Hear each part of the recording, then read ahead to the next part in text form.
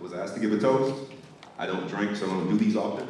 I'm going to preface it with that, but I wrote a little something down. Growing up, my mother always used to say, whatever everyone else is doing, do the opposite.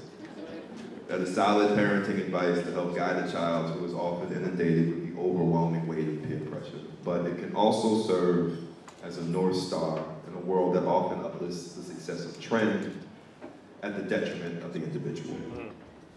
Everyone in this room, at some point or another, had to make a complicated choice to choose to do what they do uniquely, inherently differently. They had to walk out into the dark and reach in a way they had never seen done before for something they could not be sure they could grasp.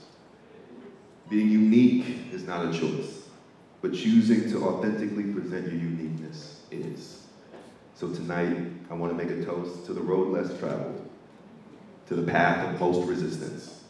May we all remain comfortable with the uncomfortable, at home outside of the normal, and greet the grain with our face and never our backs. Cheers.